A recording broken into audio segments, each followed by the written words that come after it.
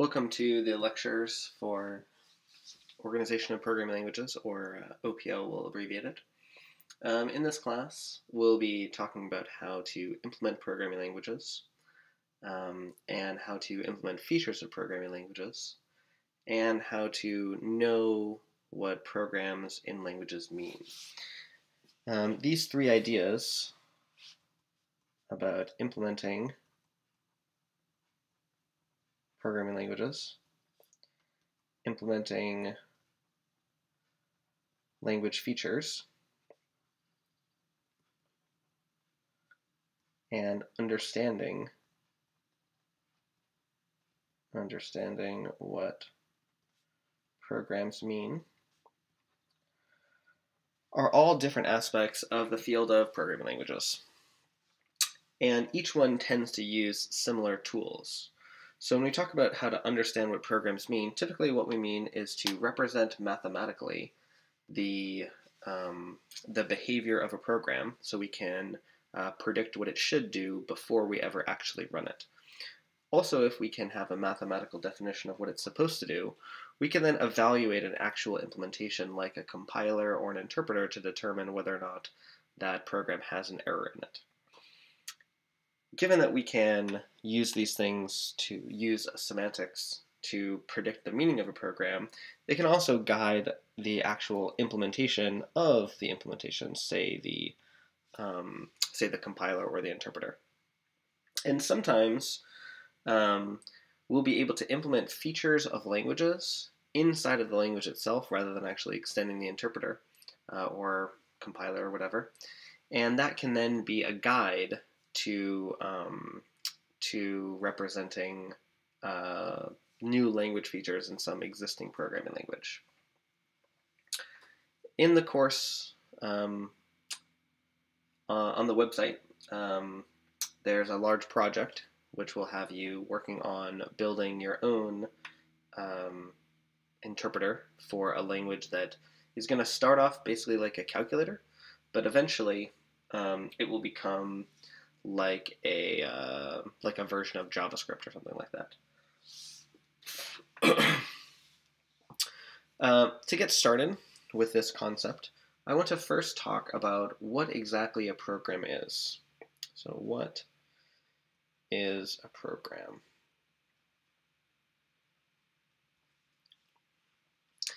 Now, if you're familiar with foundations of computer science, you may recall that we often see programs, computers, algorithms as all different names for the same underlying idea of a computation that someone can think about, or a procedure for solving some problem.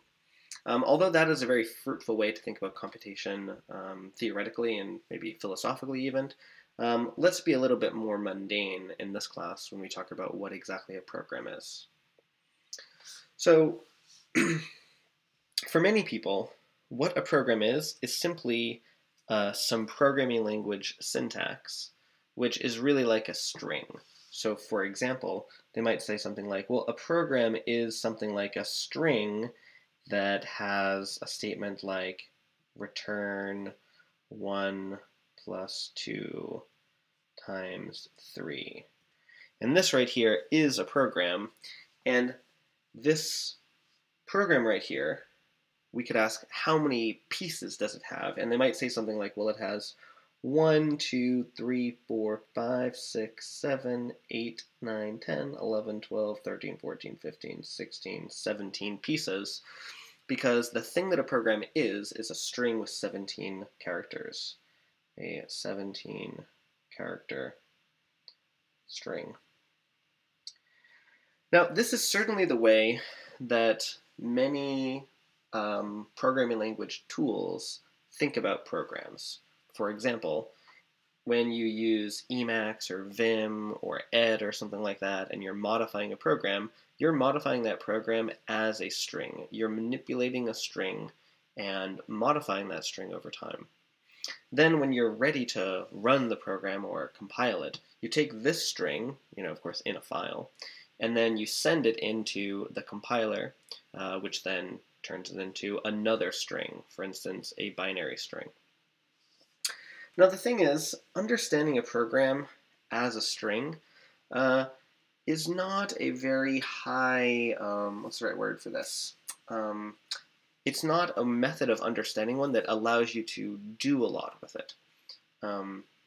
Instead, and one of the ways that we can tell that is that inside of compilers and interpreters, the very first thing that they do is they take this string right here and they turn it into a tree that records the relationship between the fundamental blocks inside of the fundamental pieces of this particular program. And in particular, most languages are going to turn this particular string into the following tree. They're going to turn it into a node that's labeled return that has one child, and that child is a node labeled plus, and one child which is a node labeled 1, and another node labeled times with one child that's a 2 and one child that's a 3. And it's this tree right here that is more likely to be understood as the program in many programming languages. And we would say that this one has 1, 2, 3, 4, 5, 6, so a 6-node tree. Now, this perspective on what the program is the way that we adopt in this course and throughout all of programming language study. This is what we think a program is. We don't really think of it as being this string, we think of it as being this tree. Now, of course, part of programming languages is implementing parsers that turn strings like this into trees like that. But that's kind of a boring field of just parsing that doesn't really have much to do with really defining, the interesting behavior of programming languages. So we'll kind of ignore that in this class, and we'll just focus on these trees themselves. Sometimes we'll write things like this, and we'll implicitly imagine that you're writing a tree. Now, there are some programming language tools that allow you to directly manipulate these trees. These are called structured code editors. Structured code editors. And I think the most famous one of these is the Scratch programming environment. So in Scratch, you manipulate programs that are explicitly represented as tree-like blocks, and you manipulate them that way. All right, so now that we understand what a program is in general, let's look at our first kind of programming language, and we're going to take this very simple programming language and use it to sort of drive our study. We're going to start with this language and then slowly add features to it. We're going to make a sequence of programming languages that it's called the J family of languages, named after me, of course. And our first one is going to be called J0. And so J0 is a programming language that has only two different kinds of things. It has expressions, which we abbreviate as an E, and values, which we abbreviate as a V. And values are always numbers, and expressions are either values or they are trees that are labeled with a plus with 2 children, or they are trees labeled with a times and 2 children. So notice that what I've done is I've defined 2 categories, E and V. I've used this little bar symbol right here to stand in for the word or. So we'll say that an expression is either a V or a node with a plus and 2 children, or a node with a times and 2 children, and a V are numbers.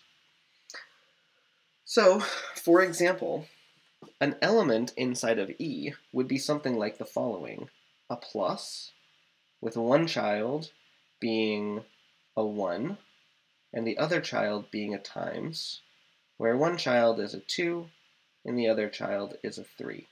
This is an example program. This thing right here is inside of j0.e. Okay.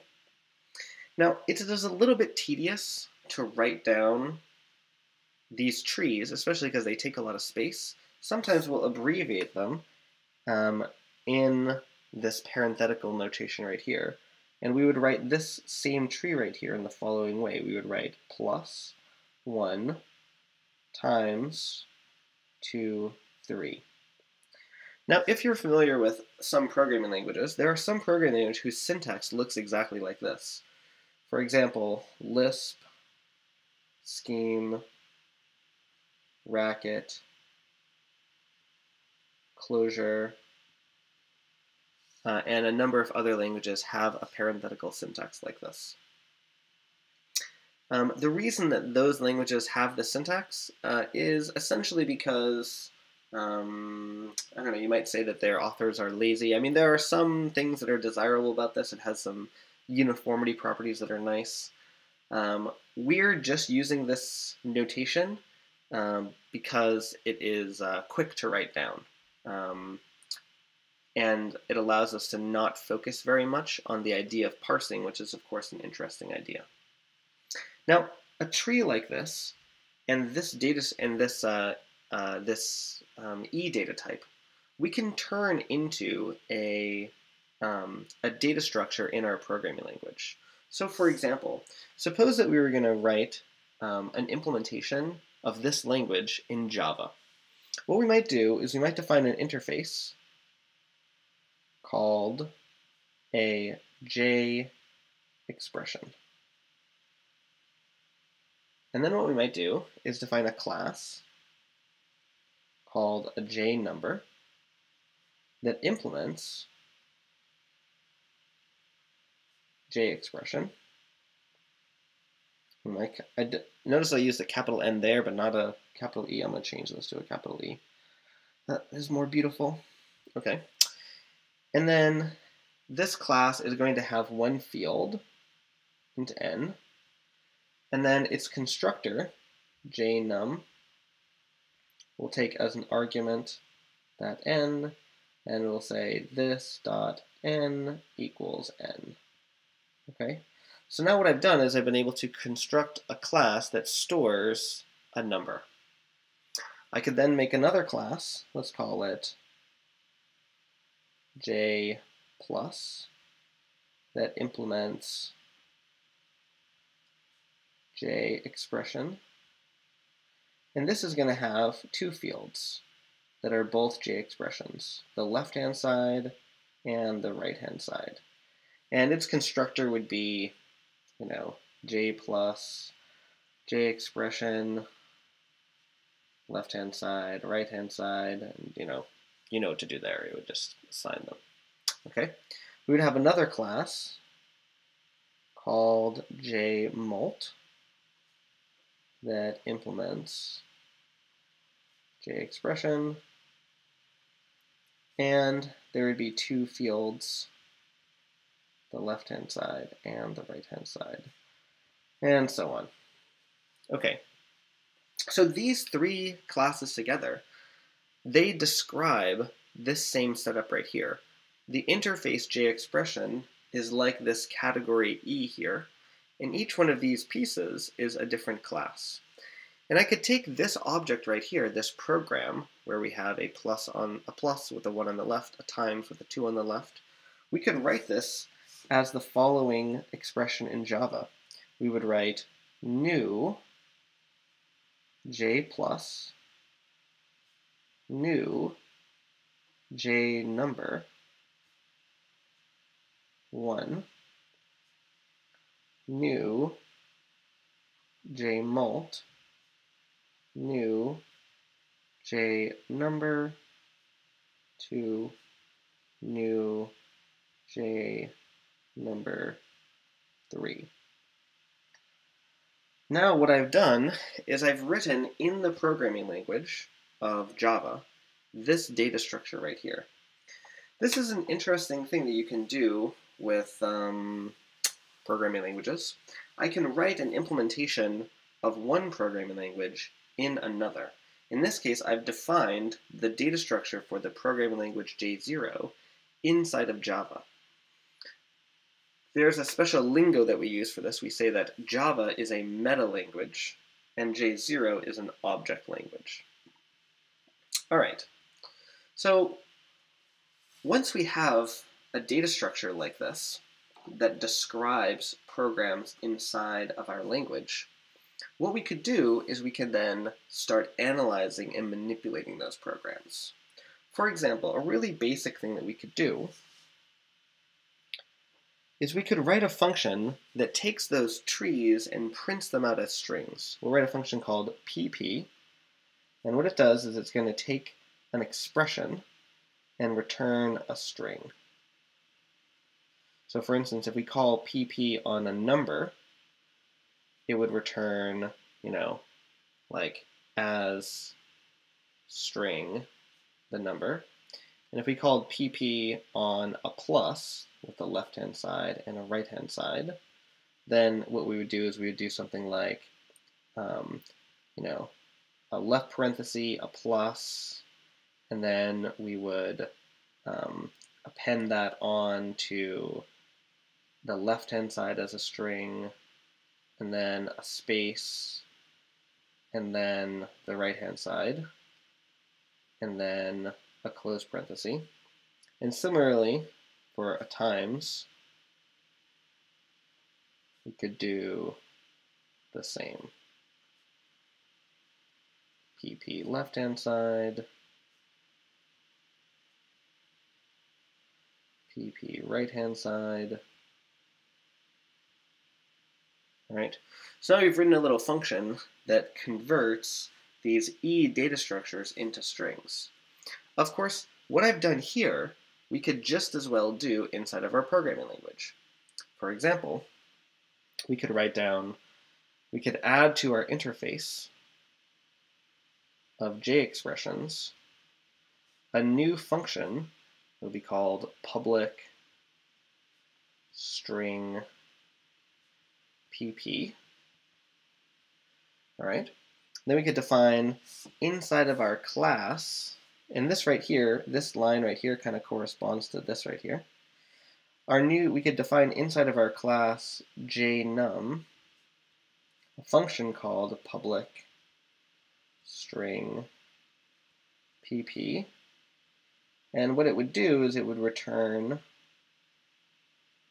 n dot, I don't know, like I2s, I think is what it's called, integer to string. I don't know if that's what, I don't really write a lot of Java programs, so there's some function like that. Okay, and that line right there corresponds to this line up here. Next, we could write inside of our class for plus, j plus, public string pp. We could write a function that says return the plus left-hand side dot pp plus a space plus right-hand side dot pp plus the closing parenthesis. And now what we've done, and that of course corresponds to this line right here, and there'd be a similar one for that.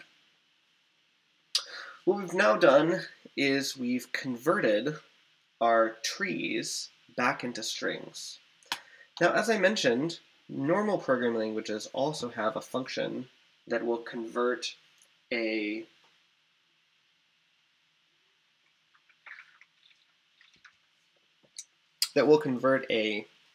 string into one of these things, one of these trees. This is called a parser, and we'll forget about that for a moment, and we may come back to it a little bit later. Okay, so the next thing that I'd like to talk about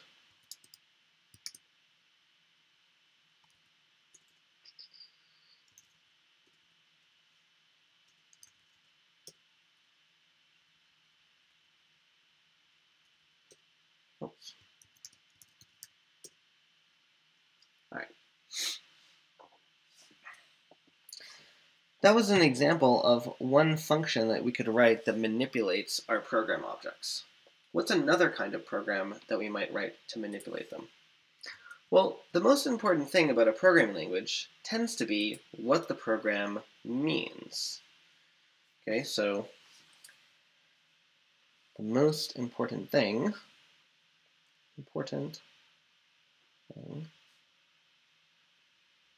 is what a program means.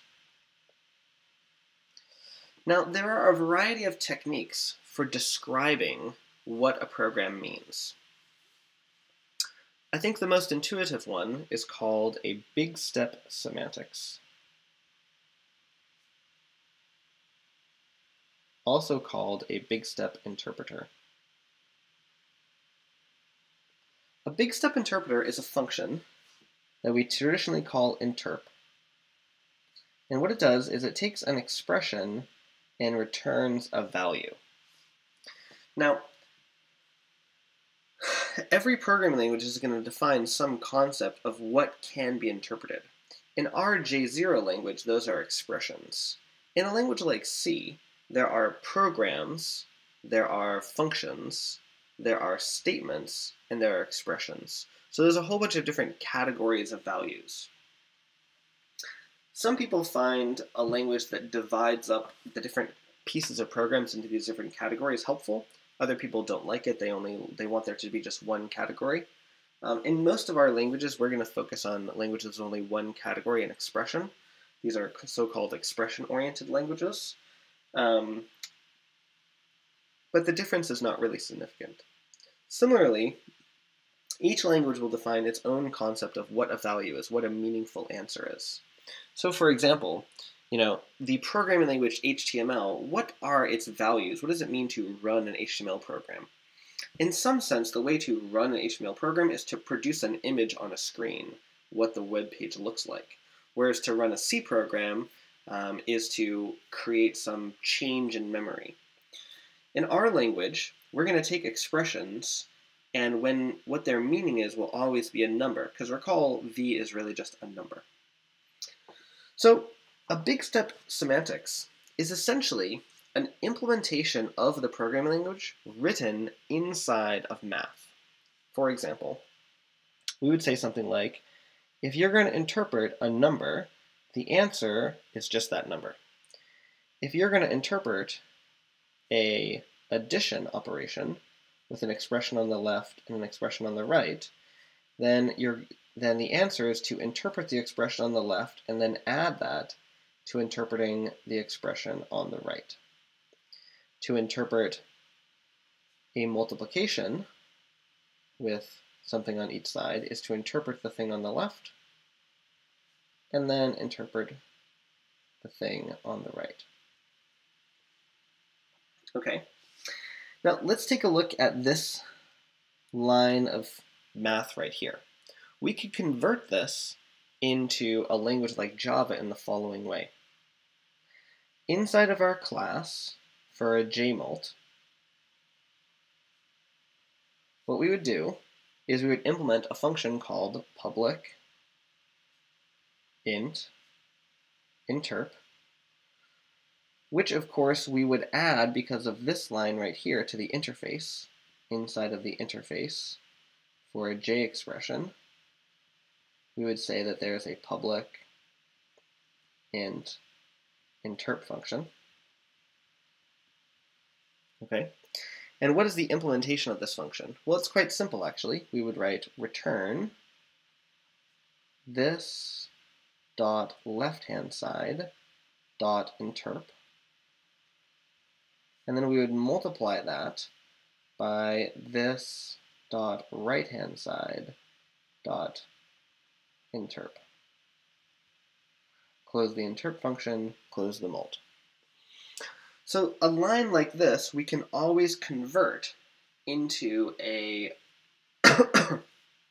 into a corresponding line inside of a language like Java or C or something like that.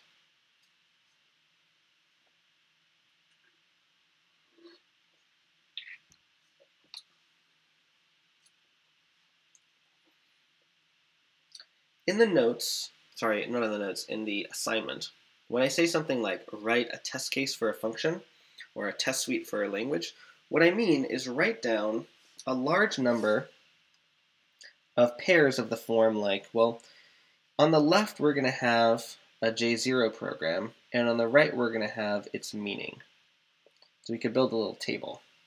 So we'll say, for example, the program 1 means 1. The program plus 1, 2 means 3.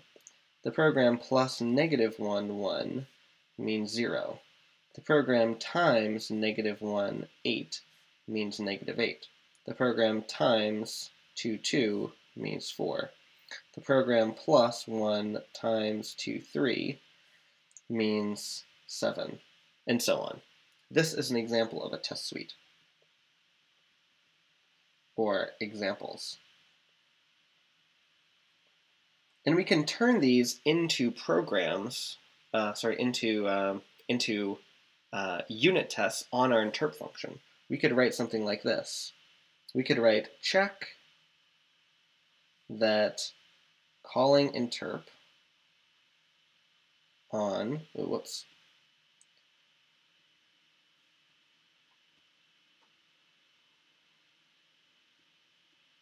We could write new j plus new jnum 1 new jnum 2. Okay, so that's the end of plus. That's the end of that parenthesis.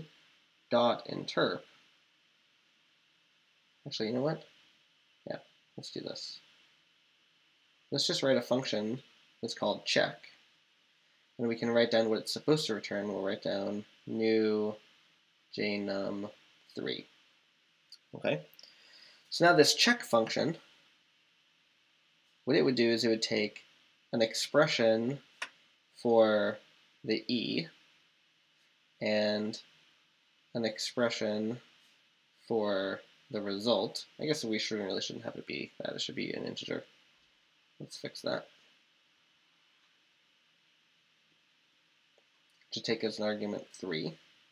And then int, we'll call this E answer for expected answer. And it would do something like if E dot interp does not equal E answer, then error. That's a really simple function that we can write that will allow us to take a table like this and take a single row like this one and turn it into a function call.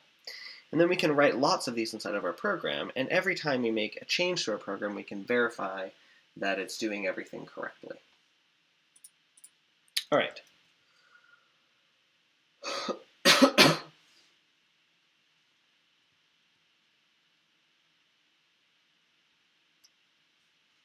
Just looking at my list of things I want to talk about. Okay.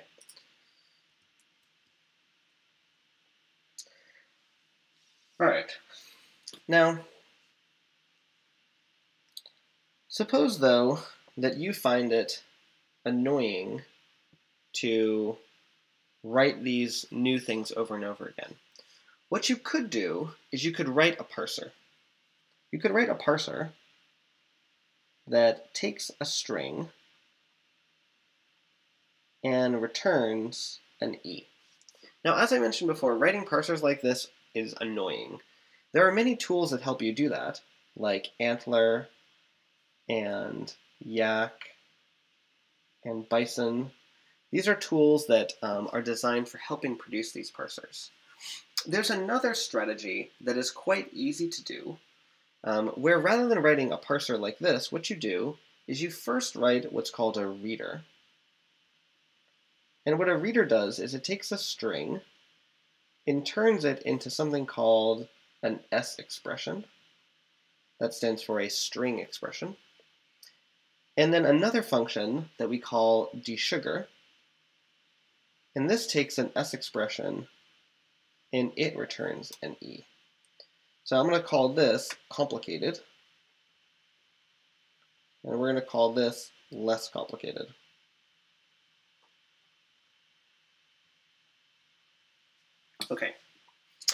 So, what is an S expression? An S expression we denote by a type called SE, and it is either a string or a number. Collectively, we call these things atoms. Or it is a list of S expressions. This ... means 0 or more, so many of them. The thing that's nice about S expressions is it is very simple to write a reader for them. I'm going to post on the site an example of a reader written in C. And it's very straightforward how it works. Essentially, all you do is you read one character at a time. If the character that you read is a string, then is a number, then you know that you're going to get a number. And if the character that you read is not a number, then you know it's going to be a string, unless it's a left parenthesis, in which case you know that you've gotten a list. So this is an example of a language that is very trivial to parse, because you will always know from, what's the right way to say this, from looking at only one character at a time what it's going to be. So I'm going to post an implementation of a reader in C on the site, C site for one.sExpression.c, and that's going to be an implementation in C.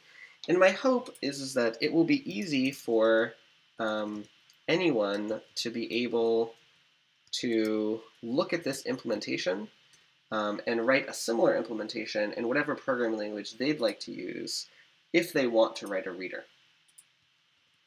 But if you don't want to write a reader, then what you could do is you could just construct S expressions by hand. So for instance, if we were to look at the S expression +1 times 2, 3, we could write this as the following S expression. It would be new list. That's this case right here. And sometimes we call a list like this a cons. So we say cons SE, SE, and null, because a list is really like a linked list, right? So here, let me write it in that form.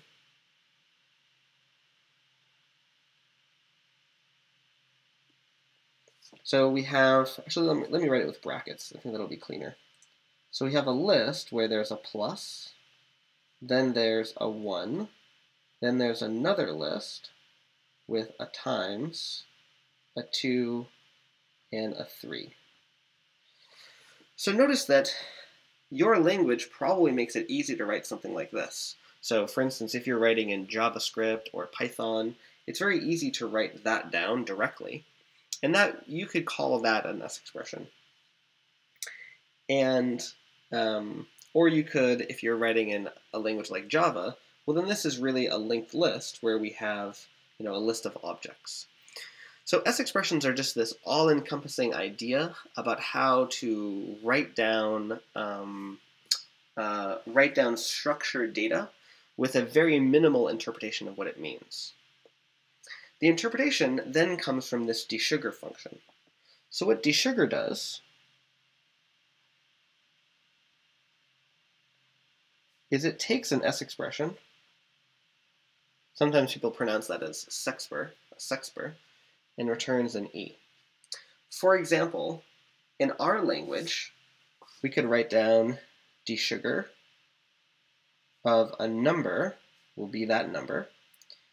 Desugar of, I'll use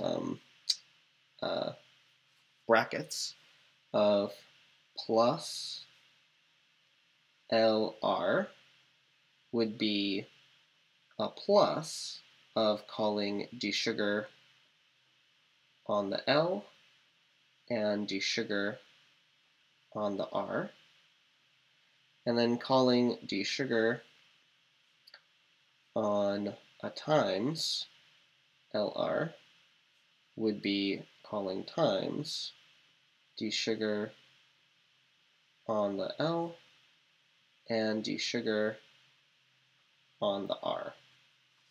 Now let's look at one of these. Let's look at this line right here and see what that would look like inside of Java. Inside of Java, it would look like this. We would have an if that would say if the expression that we have been given, if its length is equal to 3, because we have 1, 2, 3, and if the first thing inside of the s expression is equal to plus, then what we would do is we would return a new j plus that came from calling desugar on the s expression 1, that's the left, and desugar on the thing on the right. Okay? And so our desugar function, it wouldn't be organized in terms of like one class per line like the other things. It would be one big giant function that had rules like this. Now, here's an example to talk about kind of the first big idea in programming languages, which is that sometimes it can pay to implement a feature purely in your desugarer rather than implementing it inside of your language. What do I mean by that? What I mean by that is that our J0 language, recall that it has numbers, it has pluses, and it has multiplies. And pluses always take exactly 2 arguments. Multiplies always take exactly 2 arguments. There's no subtraction, and and there's no like unary operations either. What we could do is we could make something that's going to be called J0 surface. Okay, and J0 surface is going to include numbers. It'll include addition with 0 or more things, multiplication with 0 or more things. It'll include unary negation, and it'll include subtraction. Now we can create this surface language by purely adding cases to our desugarer. Here's what I mean by that. We can put in our desugarer the following rule. We can write desugar of minus e will turn into calling desugar on times minus 1e. So we're going to take a unary subtraction and turn it into a multiply by -1. We can desugar a binary subtraction, EL, ER, to calling desugar on a plus of EL and a minus on ER. Okay. Now, notice that it's kind of tedious to write desugar on both sides, so let's just skip that and just write the things. So what if we have a single plus all by itself? Well, let's just turn that into 0. What if we have a plus with EL and then EM, that's for more? We could turn that into, in this case, I do want to elaborate a little bit. We could turn this into a plus operation with calling desugar on EL, and then also calling desugar on a plus of EM dot dot dot. And we could have a similar rule for multiply, where a multiply by itself becomes 1, and then we could have a similar rule like that for multiply. Now, let's look at an example of what really one of these cases mean. So let's look at this right here. What would this really look like in Java? It would look like the following. There would be an if that would say, if the length of the S expression was greater than or equal to 1, and the first thing was equal to a plus, then what we would do is we would return a new J plus, where we called desugar on, sorry, that says 2, but it's supposed to, that says 1, but it's supposed to say 2. On desugar of 1, and then we're going to call desugar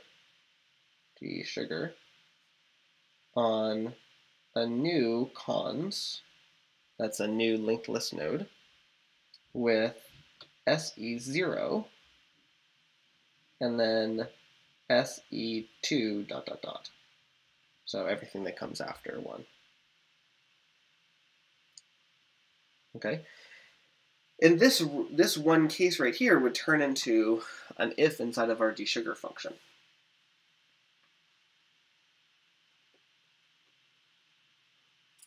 This then would allow us to have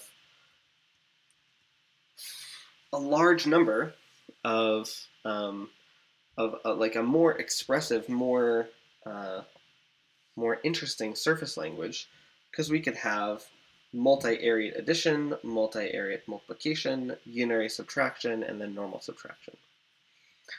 So this is a principle of building programming languages, where rather than implementing a feature directly, we implement it purely inside of the desugarer.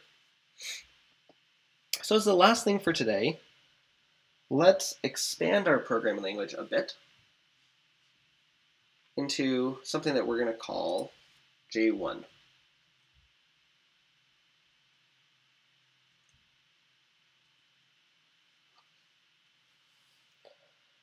So the J1 language is going to have expressions, which could be values,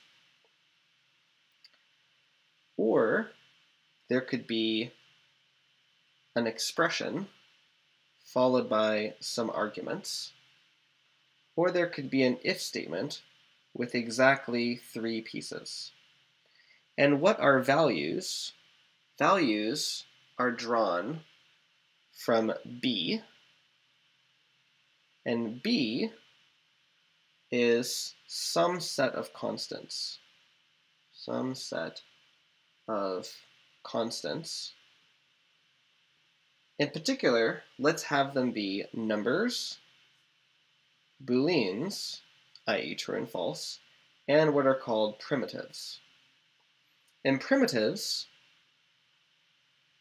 will be things like addition, multiplication, maybe subtraction, maybe division, maybe, less than or equal to, less than, equal, greater than or equal to, etc. The idea behind this J1 language is that by separating out the idea of a constant from the core forms inside the language, we can forget about the details of exactly what primitives and constants there are, and focus on just the high level of what the language means. So it has the following interpreter. A value, it always evaluates to itself. An if statement that has an expression for the condition, an expression for the true branch, an expression for the false branch, is equal to interpreting EK, where EK is equal to if interpret of EC is equal to true, then ET, otherwise, actually, you know what? Let's change that. We'll say that if it's equal to false, then it'll be EF. Otherwise, it'll be ET. And then the last rule, so this means that it's like C, where 0 is false, and then it doesn't matter what everything else is, it will just be the true case. And then if we have an interp of EF and EARG dot dot dot, then this is going to be equal to this function called delta of P V arg dot dot dot, where P is equal to calling interp on EF, and VARG is equal to calling interp on EARG. Okay? And P, by the way, is assumed to be inside of the set of primitives. Now we imagine that the delta function is defined something like this, where delta of plus 1, 2 is equal to 3, and delta of less than 1, 3 is equal to true. And, delta of divide, let me write it like that, of divide 1, 0 is just undefined. And so this delta function is a partial function. So delta is a partial function that defines what primitives means. That defines what prims mean.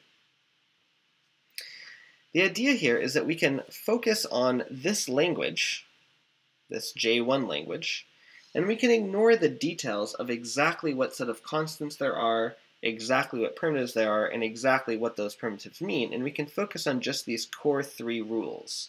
The idea that values evaluate to themselves, ifs select one of the 2 branches, and when you interpret a function call, you look up the function, you interpret the argument, and then you just do some primitive operation determined by the name of the function you call. All right. I want to mention one more thing. In the assignments, it says to define a data structure to represent this. So we've already showed how to represent one for J0, so you should do something similar for this. You should write a test suite of example programs. You should extend your desugarer to work on the exact same surface language, but output these things. So for instance, when it was given, you'll want to support, multi-arrayed addition with this. You can assume that addition really only works on binary things, on 2 things. And you could implement the interp function like this on the expanded language. All right, that's enough for now. We'll see you next time.